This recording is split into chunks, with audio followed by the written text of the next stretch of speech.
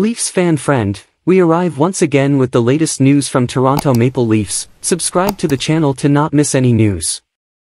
Pontus Holmberg has missed the past couple of games. This isn't performance related, it's just that he's been sick. Now that he's healthier, he finds himself off to the Marlies.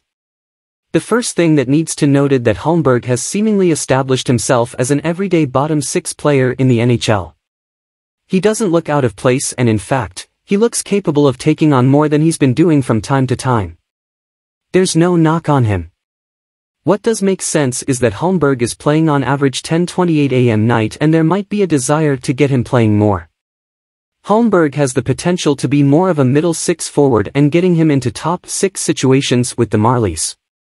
They play in Belleville tonight. While we'll miss seeing him, there might be some benefit to sending him down. But why now? Is there a reason for taking Holmberg out of the lineup? For one, the Leafs seem to want to get a better look at Bobby McMann, but they also don't want to give up taking a look at Dryden Hunt either.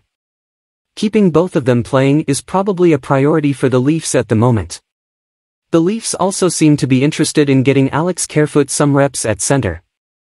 Even if it's fourth line shifts, they are trying to force him back into the position where Toronto could use a bit more depth, especially with a player who could step into a second line role at center if needed.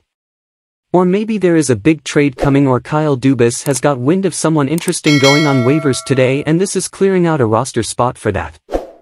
It seems unlikely, but it would be an exciting option. What we do know for certain is that we haven't seen the last of Pontus Holmberg.